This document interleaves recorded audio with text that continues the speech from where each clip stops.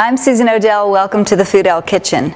Pasta is a staple in my household. It is so versatile and it's such a great addition to just about any dish. Whether it's winter or summer, you can make something great with pasta as a base. I want to have a look at some basic shapes and why you might use a different shape for a different type of dish. You're probably familiar with the noodle pastas, but let's just have a look starting from the thinnest to one of the thicker varieties.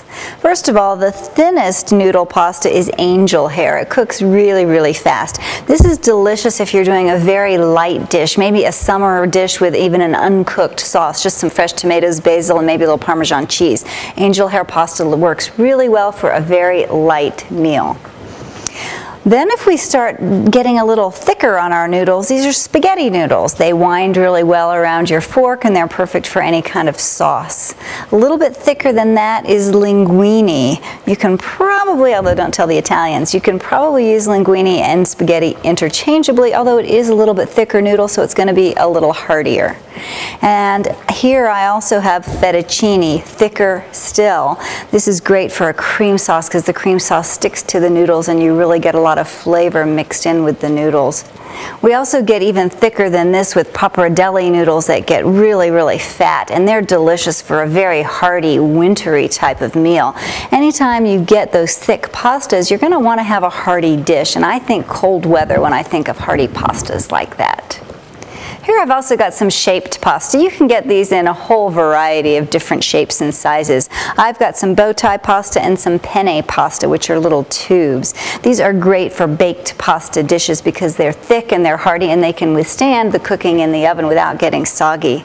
You can buy them in seashells and little corkscrew shapes, the little pig ears shapes, all kinds of different things. They're also really nice for presentation purposes. If you're making a salad, they look pretty on the plate. Finally, I've got some very small pasta shapes. I've got some orzo right here, which sometimes I use in lieu of rice for certain dishes. It's really great for adding to soups and stews, just to add a little bit of starch and substance to the dish. I've also got couscous in two different shapes. Couscous is indeed pasta. It's made from semolina flour, typically. This is a very finely ground couscous, and it's actually cooked already. All you need to do is rehydrate it. You boil the water, you add the couscous, and you just let it sit undisturbed for about 5 minutes. This is called a Lebanese couscous. There's also an Israeli couscous, which is slightly smaller.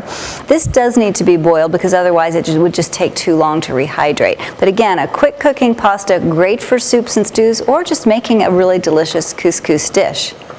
So once your water comes to a rolling boil, add your pasta to it. Quantity is about 2 to 3 ounces per person, depending on what else you're serving with it. You want to let it cook pretty much undisturbed. Give it a stir so it doesn't stick together. And also add a big heaping of salt as soon as you add your pasta. That will keep the water boiling.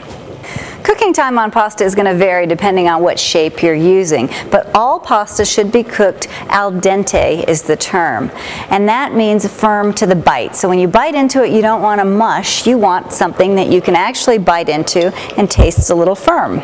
You can also remove one of the noodles and cut it open.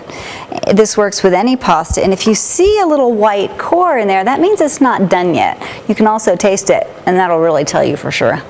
It needs a little more time. I really encourage you to keep a variety of dried pastas on hand in your pantry. They keep for a long time and they make for a fabulous quick dinner. You can use all the leftovers in your fridge and just create something on the fly or use some of the great recipes on Foodell. Also, be sure to try the whole wheat pasta. Good protein, good source of fiber, much better for you. Bon appetit.